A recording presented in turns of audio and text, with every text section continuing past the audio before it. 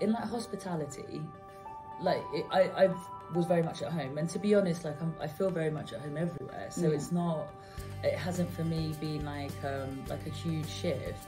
But then when I was thinking about like my in-office experience, I've actually never really had anyone of any massive diversity other than, okay, so maybe like racial diversity, that was a leader.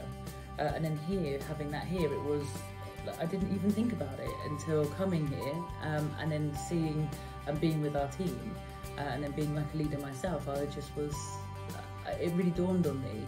And then I think, like I was telling you before, there was a horrible experience that I had where I had my car broken into at this kind of office space that I worked at, and it just, I'm not one to point or assume anything, but it just felt like it was because of my orientation. So I think that was like my worst sort of experience in an office space. But for me, it's more like the equality overall, everywhere. Not, you know, like gender, race, sexuality, everything is what I've noticed the biggest change is.